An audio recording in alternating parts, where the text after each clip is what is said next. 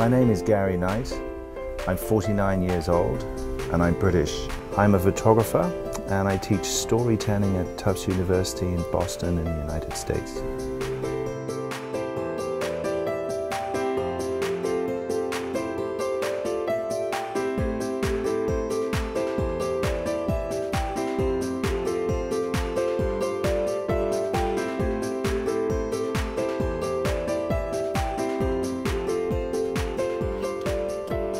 The motivation to start came when I was a very young man, when I was 15 or 16 years old. There were a lot of reasons why I found this career very attractive, and one of them is I was raised in a small town in the middle of England, and I really wanted to go out and see the world. I was desperate to escape, to go off and have adventures. It was a very big motivation. I started off my career really photographing the war in Cambodia between the Khmer Rouge and the Vietnamese army.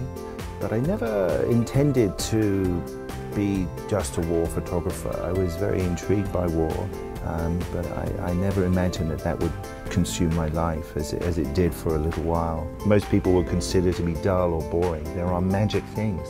You know, the cherry tree that's in blossom, it can be magic when there are no leaves on it also. So I took this to heart, and a lot of my work now is really focused on the ordinary, because a lot of my previous work was really focused on the spectacular.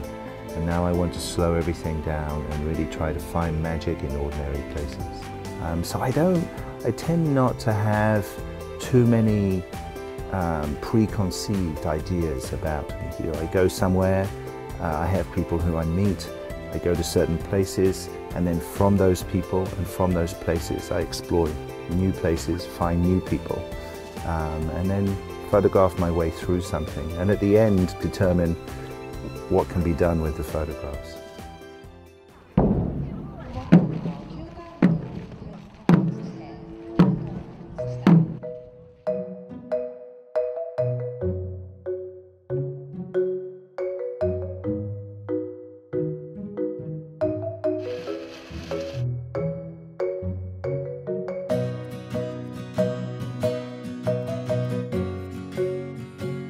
I had a wonderful experience in Korea.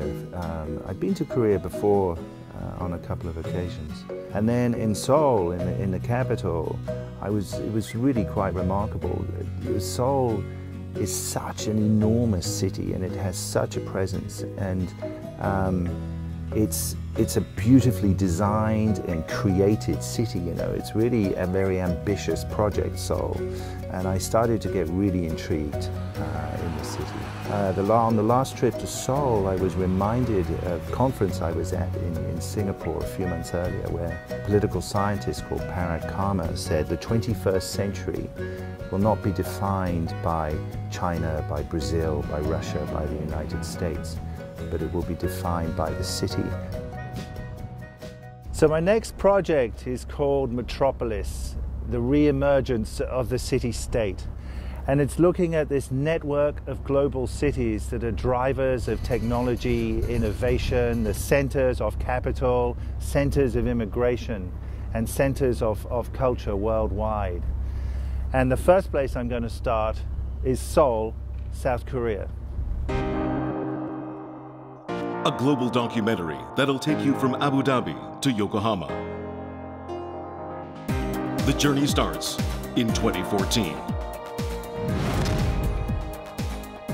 Beginning with